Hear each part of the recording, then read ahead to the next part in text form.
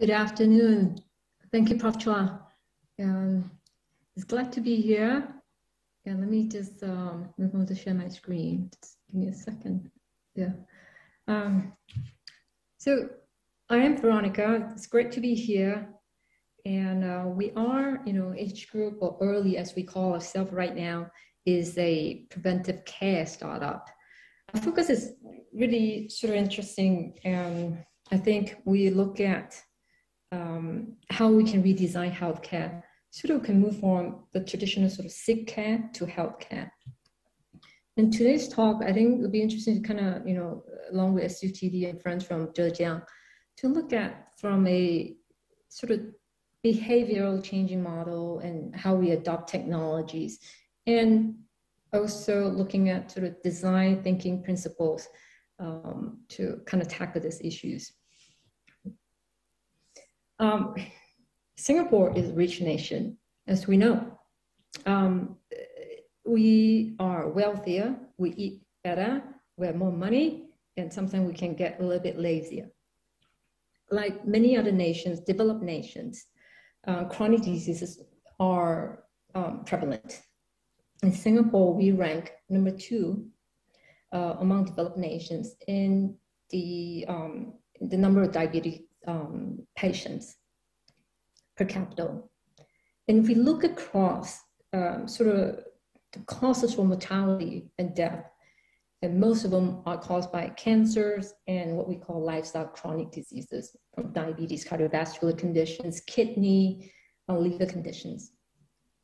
And every day, 19 people die due to cardiovascular conditions. Now, you might recall, for many of us in Singapore, 2016, Singapore government declared a war on diabetes. And through that, a series of policies, efforts, and resources put into place.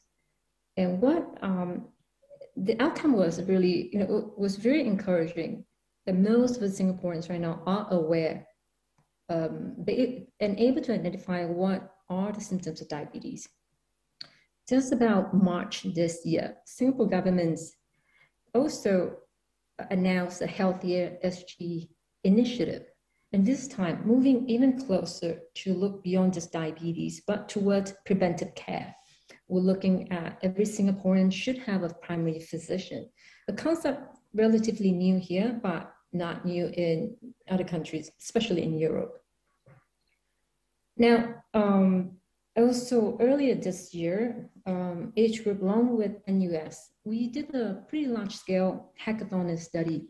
And through that, we also learned that people are aware of the benefit versus the cost in taking better care of themselves, in preventive measures.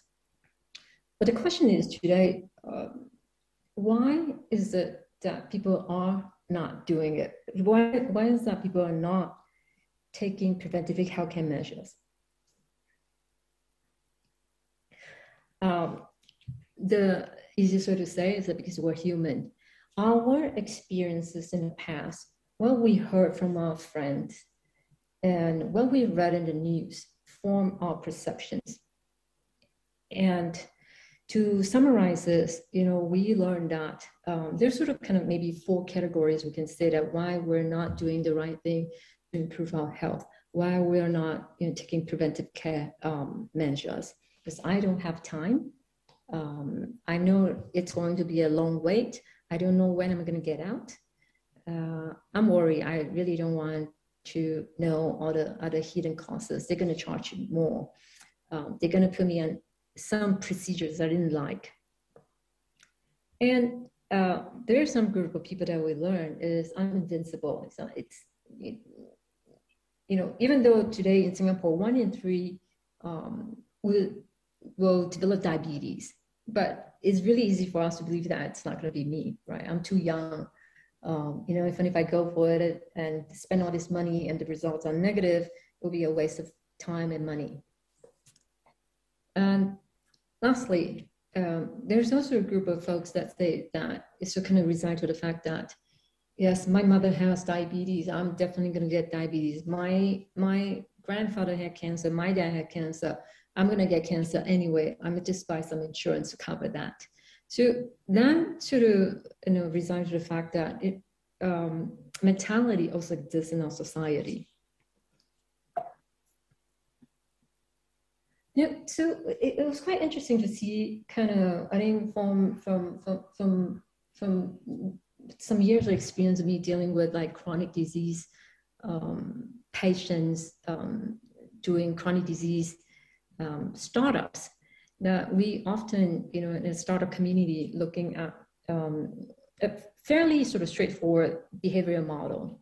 The social scientist called BJ Fogg. VJ has a very sort of simple model and look at how people are making behavior change. Because making behavior change really has in his model has three components, right? One is motivation. Motivation meaning that what is sort of the factors that be that with social factor, physical factor, money factors, economic factors that you have that can help you to make the changes. So we need to first understand that what is the motivation behind an individual. Now prompts are interesting. Prompts are triggers. Prompts are things that will kick off and helps you to make some changes. So this we need reminders. You can think of that as kind of a reminders. How we design reminders. And lastly is ability.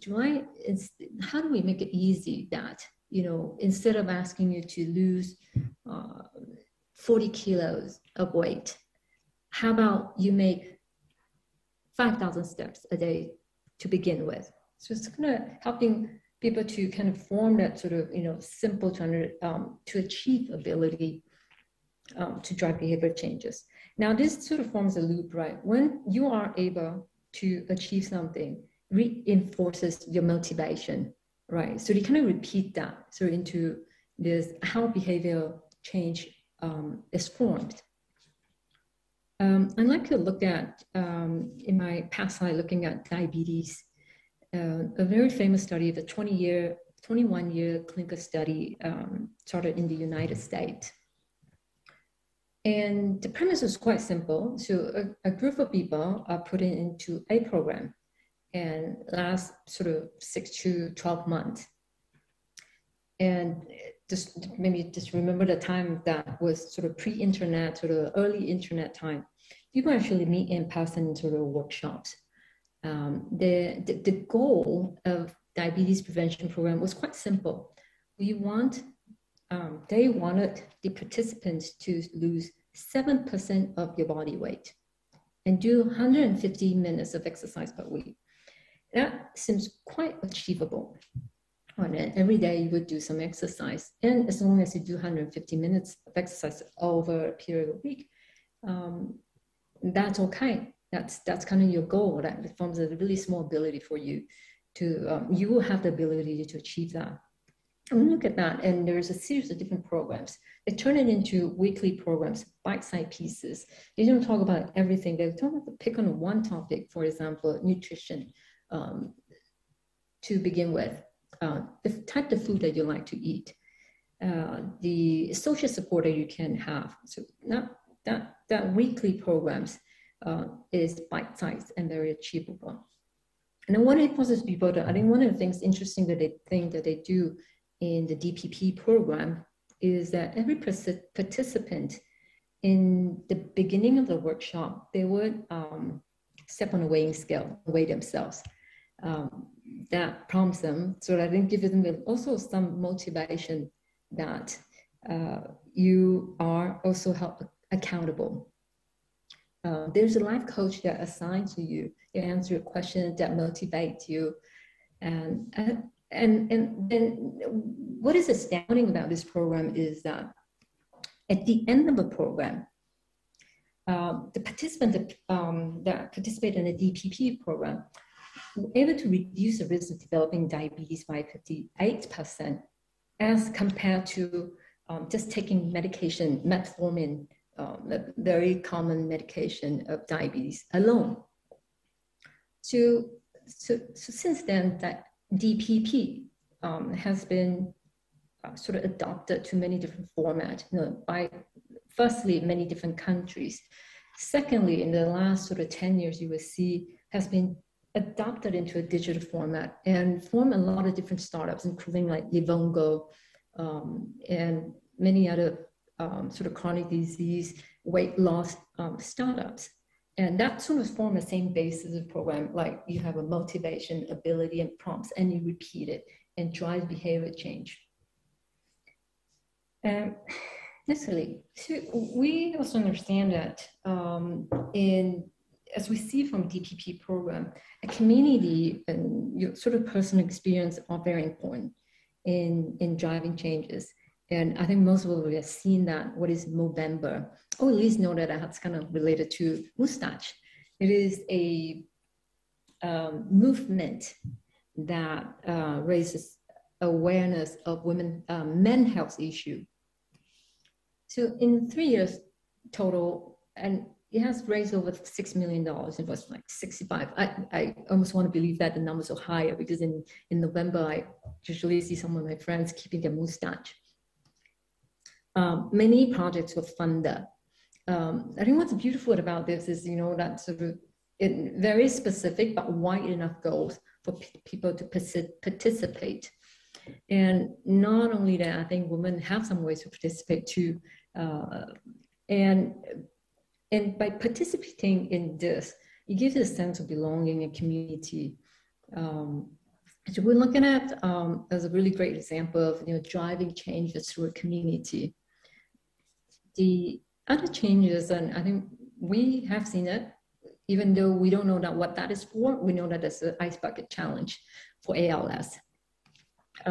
Similarly, even more money was raised for these conditions for doing further researches. And I think the prompts are quite simple. It was also fun. It's a factor of fun, and it's very simple. You text 3 other friends to do the challenge, and they have to do a challenge, and they will share in the social media. What's kind of word of mouth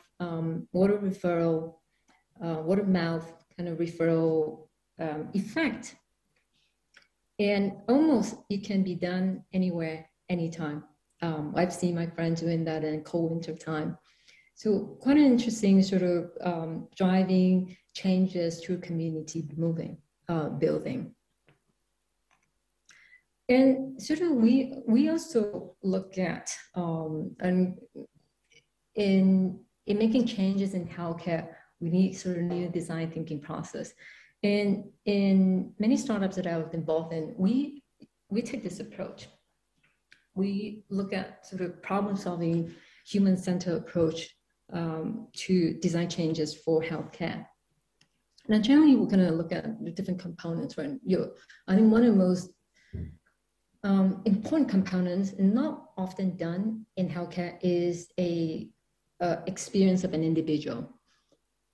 We often design healthcare to optimize the internal processes, administrative processes, but we often forget that human experience matter. And especially what we're trying to drive here in age and in early is to drive people to make changes in preventive care. So let me just, maybe we have a few examples here to share. In Mayo clinics, where I think this make me just dial back, every year about 3.6 million appointments were missed. People just didn't show up. What happens when people don't show up in the medical appointment is that potential diagnosis would have been missed. People were not getting the care that they want, they needed. As a result is really poor outcome, higher cost, and especially in countries, in developed countries like Singapore and some other nations where healthcare costs is rising, it really creates burden in the healthcare systems. What Mayo Clinic has done in this location of beliefs in Phoenix is that they they took it as kind of human-centric approach and look at how can we remove the hurdles of people showing up an appointment. The first example that they have done is really kind of redesign keep in mind, this is I think about at least 12 years ago, and that was done in Mayo Clinic. The space of the waiting area, kind of looking at the sort of warm color, earthy tones, and give people a sense of comfort and less anxiety, less sterile environment when people actually step into a medical facility.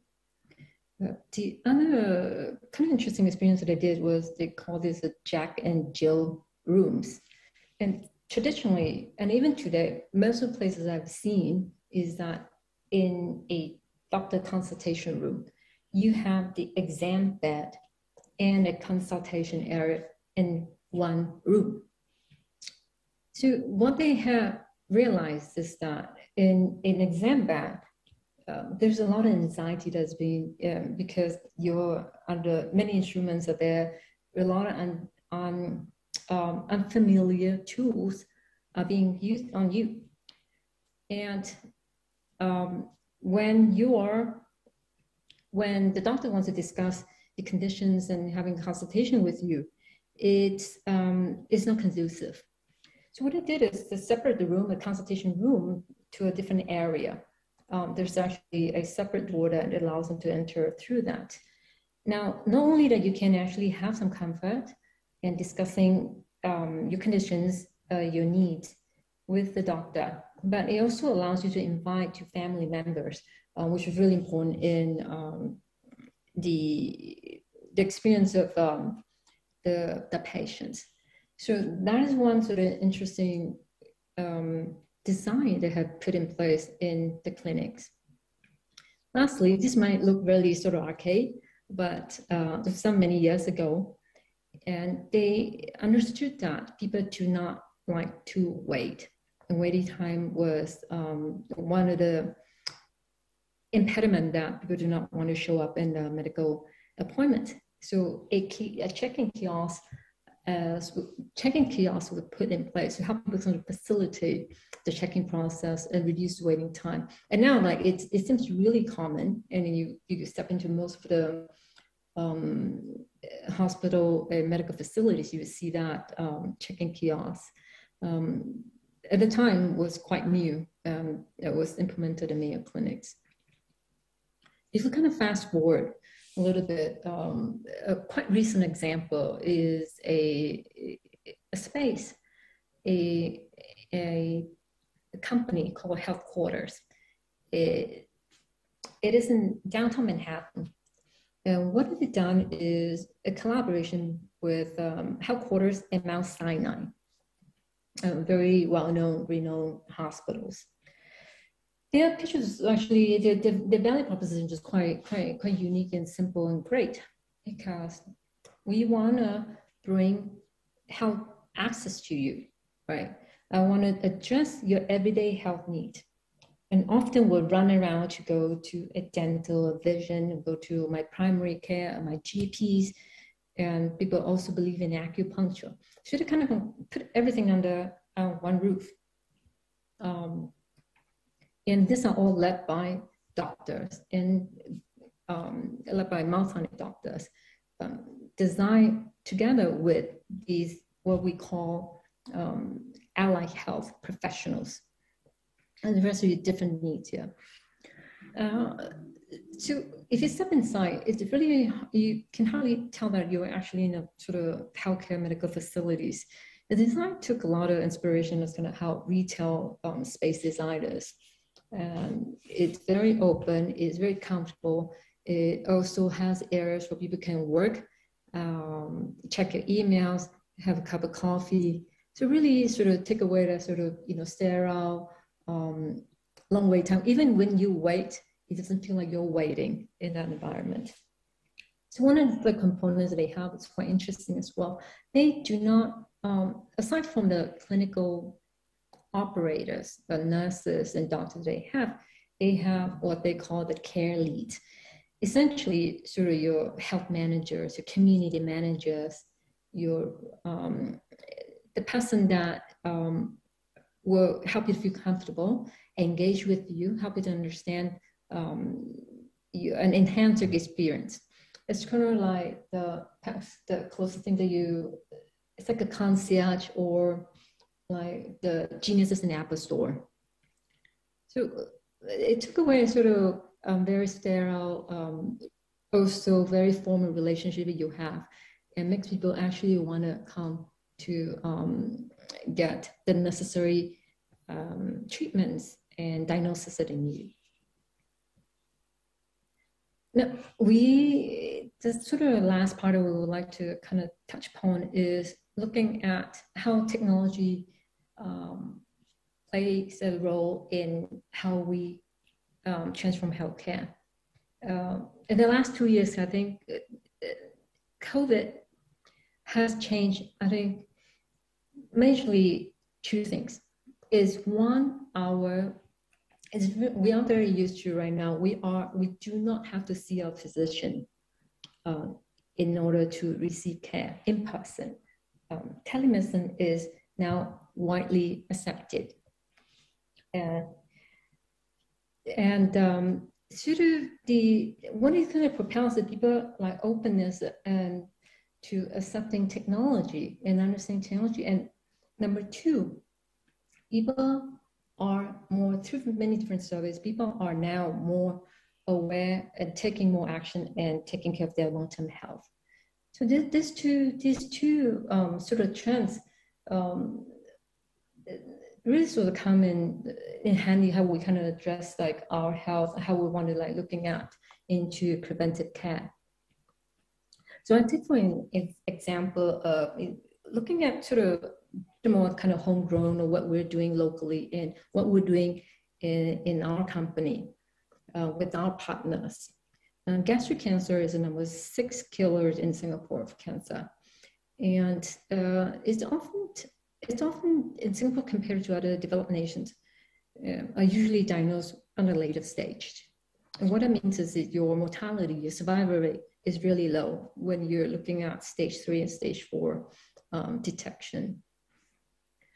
Now, traditionally, what we look at, how do we detect gastric cancer? It's recommended for male and female over 40 years old. And we have to go through a pretty non-pleasant, invasive procedure called gastroscopy. Literally just running down a tube through your throat, your esophagus, down to your stomach. Definitely not a pleasant experience. And most people do not enjoy and do not want to go for that. And as a result, the diagnosis is low. And when the gastric cancer is detected, it's usually sort of late or too late. Now, as one of our partners, Rex is a homegrown microRNA company, biotech startup. They have a microRNA, not messenger RNA, so microRNA biomarker-based detection through blood. And it's the world's first molecular blood test to detect gastric cancer earlier. So when we look at technology like this, right, so we want to move the curve from, again, sick care to healthcare. Having a blood test, having blood drawn as compared to running a tube down your esophagus is obviously less intense, less invasive. And what it means though, so having blood tests blood can be drawn at many different places. It widens, it doesn't replace gastroscopy, don't get me wrong, but what we do in sort of looking at early detection and preventive care is to look beyond sort of sick care, sort of invasive procedure, looking at blood test. And how can we use the blood test? If a tube of blood can help you to detect cancer, gastric cancer early, and more people can be detected, and more people can be then found out through doing the right procedures, this will help us to achieve our goals of early detection.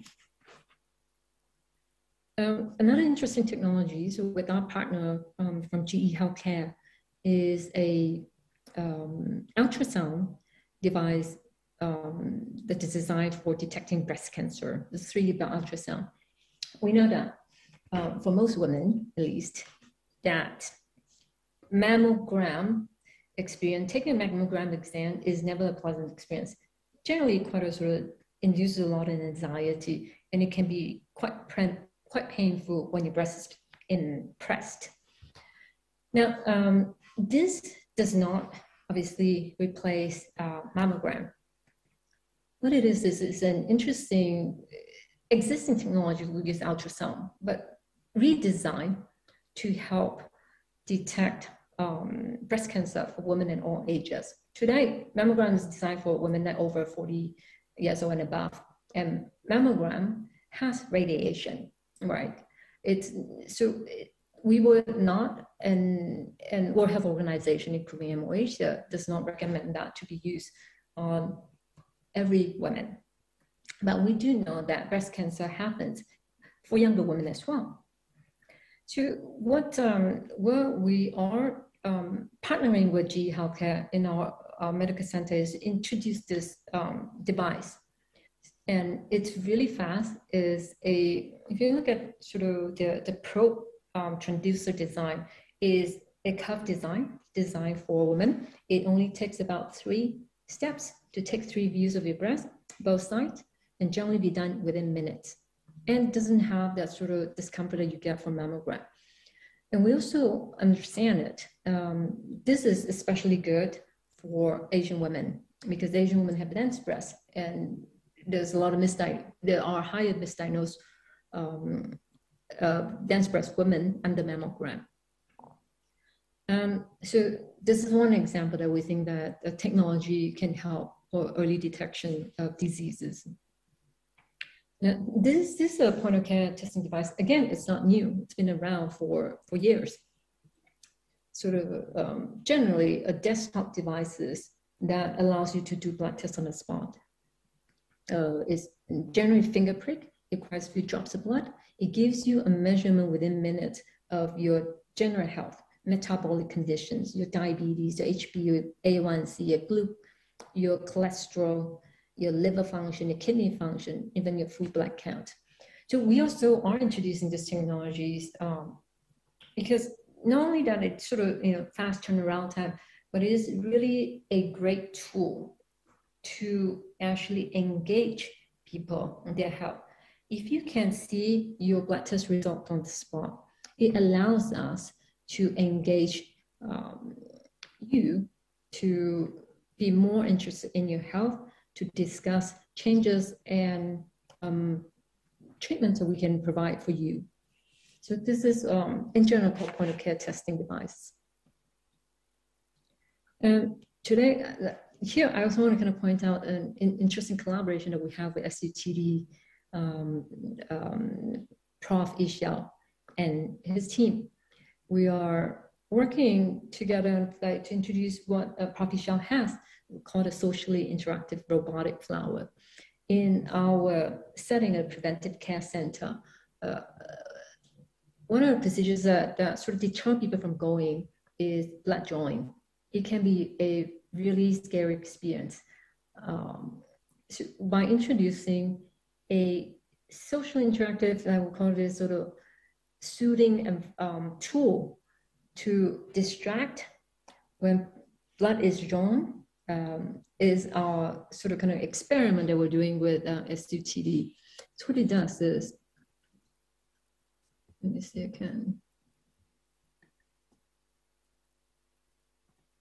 I'm not able to, so the video doesn't, I think I have a little bit of issue here. It sort of mimics the nature movement of flowers that to create a talking point and soothing factor for when your blood is drawn, hopefully as a distracting factor. So, and enhance your experience along the way. Let's go back to that. So some of the things that we are working on today is redesign customer gowns, patient gowns, as you say that. I think many of us have the experience of being asked to put on this really flimsy, thin, overly exposed patient gowns. We're going through different exams. So our designers have been working on this sort of gown concept of being able to modestly making sure the material is great for full coverage, but also comfortable. And also design in a way that so that you're not required to take off, for example, for a breast exam.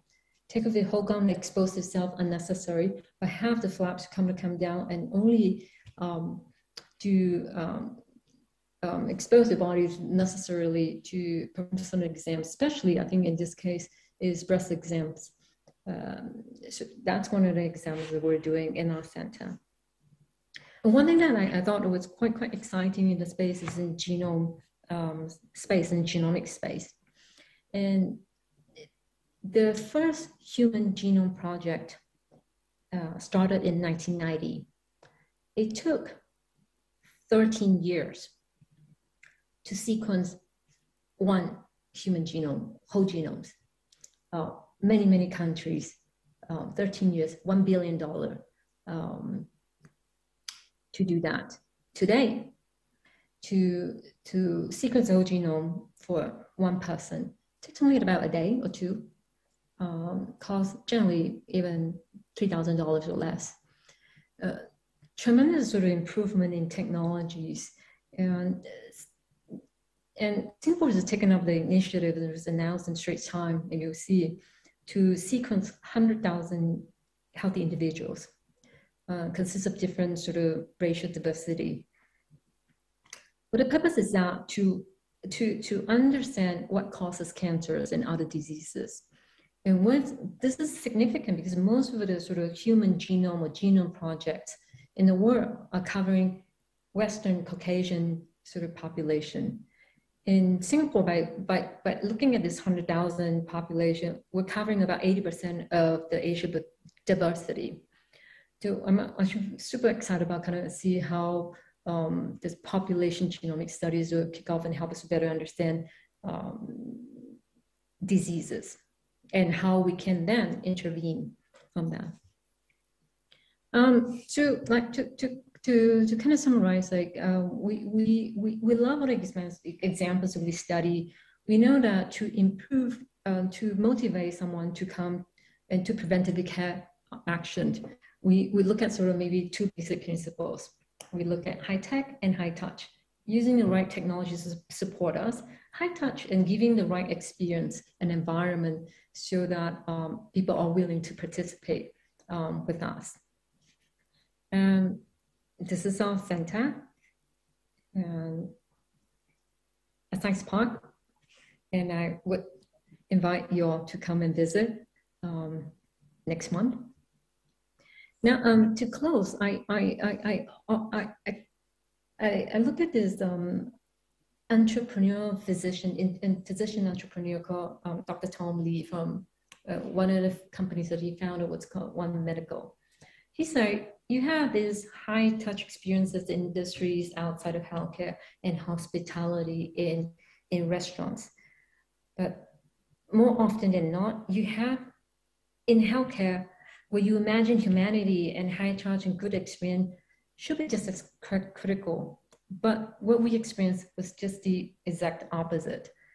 So here in early in our company and what sort of our mission is to kind of take this inspiration and hopefully improve our care from sick care to healthcare. I think that's kind of what I have for today. All right. Thanks a lot, Ms. Chiu. Very exciting, lots of nice examples. I like the fact that you are also trained as an engineer, are you? I am trained as an engineer, always helpful to first principle problem solving skills. Yeah. So I like the fact that you mentioned about design thinking, human-centric, and all these things that we teach our students. I also like the many examples you gave, ultrasound tests, blood tests for gastric cancer, and so on and so forth. I like especially the robotic flower. That would be really useful for my wife. She's always afraid of going for healthcare screening, you know. So health screening Yeah, once a year, she's I like can afraid of being understand poked. totally. Yeah. I have one question for you.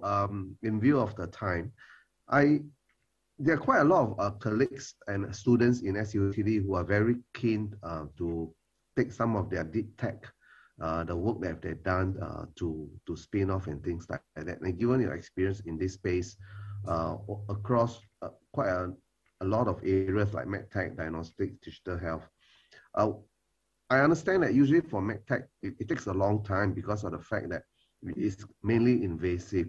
So what advice would you have for us in this area of healthcare entrepreneurship? It's quite interesting. You pointed it out, quite frankly, Pavitra. The medtech is generally, if you look at sort of class 2, 3, and 4, right? It's really, class 1 is relatively simpler when you look at sort of classification of the medical devices. Um, is it's fortunately in Singapore, I think it's really fortunate we're in Singapore that you have a lot of different support and that allows like entrepreneurs or inspiring entrepreneurs or physicians or scientists, engineers to take their innovation to the next steps. One of the sort of activities that I participated is in, I think SUTD. I also mentor a couple of teams from SUTD. It's called Lean Launchpad. It's one of the tools that, so you take that sort of kind of validate, let's kind of validate your problem statement. Let's kind of this 10-week program. You can you can participate to validate and get a lot of different experience advices from different mentors. And Enterprise Singapore has a lot of different grants right now to support.